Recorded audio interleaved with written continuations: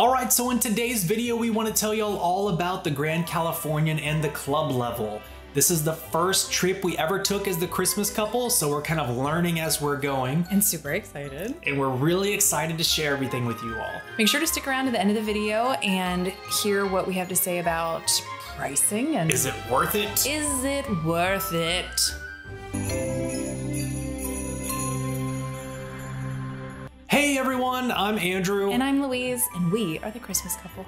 And this is our trip to the Grand Californian to hang out at the club level. So right from the beginning, you get that like Disney employee awesomeness. They're just super excited and happy to see you. Yeah, they're happy to see you. And the hotel itself is stunning from the outside. It's just really the grandeur of it. You get it right away. And the logos they have everywhere are just beautiful, and the stonework is amazing. The door, you guys, we may or may not have stood outside that door for like 10 minutes to try to get this shot because it's so beautiful. And the lobby is my favorite lobby of any hotel anywhere. It's beautiful. It's so gorgeous. The craftsman style is the vibe of everything. It's very cohesive. These intense, tall, you can see the ceilings go on forever. What's really cool about the fireplace itself is that it's designed to actually also be a fireplace within a fireplace. So if you see the outside of it has its own kind of hearth thing set up. So that the grates and the outside of it, and then you go into the big fireplace and there's another miniature fireplace inside. I didn't even know that. That's so cute. Yeah, so you can kind of see all I totally see it now. The flames on the outside is supposed to be a big fire, and then you kind of go into the little fire That's inside. Beautiful. There's a really cute gift shop on the first floor, and they have some items in there that you're not going to find anywhere else at Disneyland or California Adventure, items specific to the Grand Californian. Also on the first floor is the Hearthstone Lounge. I never know if it's hearth or hearth. It's hearth. Hearthstone Lounge, and it's an old school, like they don't take reservations. It's just come in and find a table, and you just walk in. They open at 4 o'clock and they're open till midnight. If you just want like a nice chill experience that's throwback. Right, yeah, just more relaxing. So checking in, being in the club level, it's important to remember that you do not have to wait in this line. We did not know. I forgot, or I just didn't know, but there was a long line to check in. Club level, you can go straight up to the 6th floor and check in there. There's no wait. But even that long line, guys, we did not wait long. Yeah, they're really good about letting you know that you're being taken care of. You're that not they're forgotten. not just exactly. And the line moved quickly, even though it was long. So your room is not going to be ready till about 2 or 3 o'clock. So if you get there early, you still check in. They'll give you your key, and then you can leave your bag with bell services right here. So the club level at the Grand Californian is called the Veranda. 6th floor. And it's got these gorgeous California poppies and the stained glass on the door. And we got there at like noon, a little after noon, and it was pretty busy. Well, and so every morning, I'm very excited. I love food. Food drives me. There are delicious treats, and like, look at the Chippendale, like the characters, like they put thought into not just like, here's some delicious food. It's like, look how we put it for you. They have drinks for 21 and up, so you can go and a cast member will serve you. But they also had milk, juice boxes, water, sodas, like everything all the time, like in these little fridges down there. But so there's food available from 6 a.m., I believe they said, till 10 p.m. Oh, the coffee station. There was coffee and hot tea. Oh, so into it. Really, really excited that there was, and there's also, so right here, this coffee station on the right, but on the left, there was also like a cappuccino machine, like you could make an espresso or whatever you wanted. The best part to me is this like balcony outside where you could sit at this bar top. Like, look at the trees. Come on, guys. And it's absolutely gorgeous. It was shaded every time we were out there. You could see the Matterhorn, and it was just, the weather was so beautiful. And when the monorail is running, it wasn't while we were there, but it goes right beneath you. So if you take the stairs from the 6th down to the 5th, there's a really cool veranda that I had never seen before. Louise found it.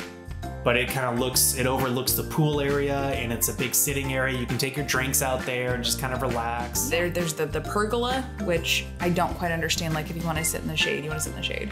But it just had like, I guess that's more decorative. Okay, so Andrew made fun of me, but I think this is huge for anyone staying at the hotel. It's a Chase ATM. We banked with Chase. It was super helpful. And it's right there. Nobody uses cash anymore. People want to tip people. All right, there's the Chase ATM. It's in the lobby.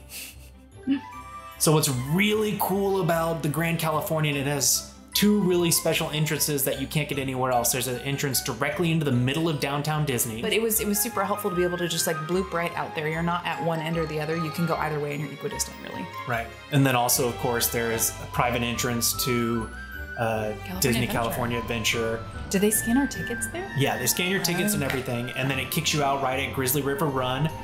this really beautiful waterfall. You can hear it as you're walking in, and the trees, and it's a quiet area to come into the park, so it really feels secluded and special. So we got the upgraded park view room with the club level. And it's important that card, that same key card you're gonna get, it obviously opens your room, but it also is your access into the veranda. For any time you want to go in there, you need that. Otherwise you can't get in the doors. And it's important to note that you cannot book a king or queen or double bed room. You can only request it.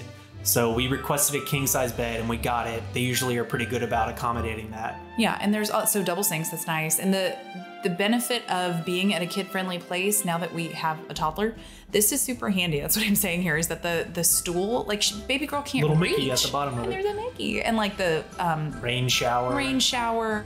It just, there's thought put into all the things. And look at like the artwork. Like, Artwork above the toilet. But like it's everywhere. Like even the, look. I found a hidden Mickey while I was using the facilities. A really nice closet, lots of space. The details in the artwork, like this is a reference to Walt Disney at Griffith Park and Coming Up with Disney, and Chip and Dale on the wall. Just the details in the artwork are so cool. It's really, and I mean, like, this is just one room. There's 6 floors of rooms, so I just love that the detail is in all the places. This is our pull-out sofa. Now, we didn't even request that. All the rooms have pull-out sofas. Do they? Mm-hmm. Okay. There's a little hidden Mickey on the end there.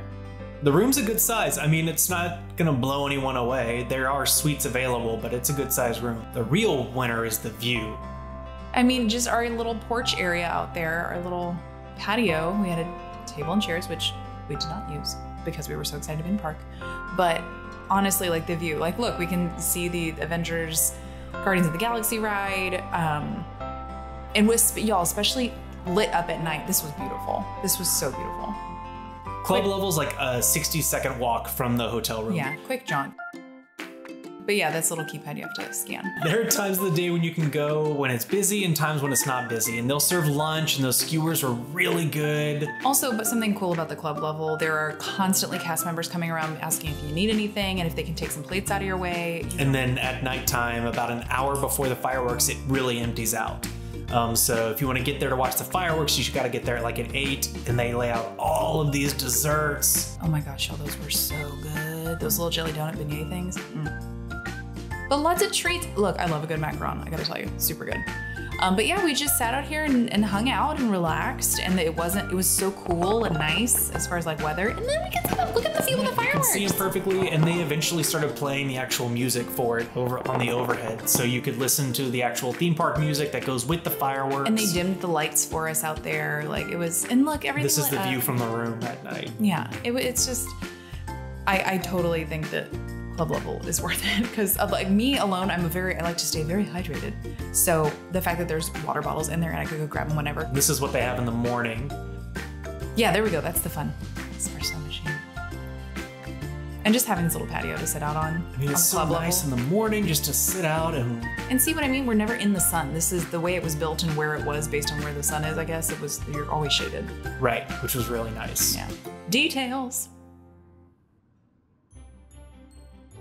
You're paying an extra $300 a night for club level. So the question you have to ask yourself is that worth it to you? I get my nice big breakfast meal.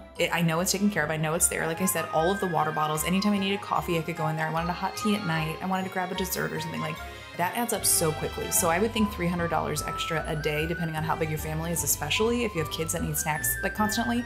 I think club level is the way to go. Also, it's nice to have a place to congregate that's not your room, you know? Yes. It's just a really cool experience. So we highly recommend it. Would recommend. 10 out of delicious. Okay, guys, thank you so much for watching. Make sure to like and subscribe. And we've got other videos from that trip. We have a review of the Storytellers Cafe and the Blue Bayou, so make sure you check out those videos too. Thank y'all so much.